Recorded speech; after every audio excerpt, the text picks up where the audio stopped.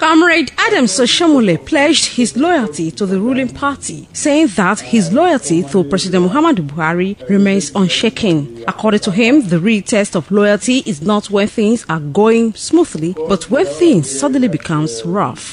The National Working Committee was dissolved, and accordingly, I ceased to be the chairman of the All Progressive Congress.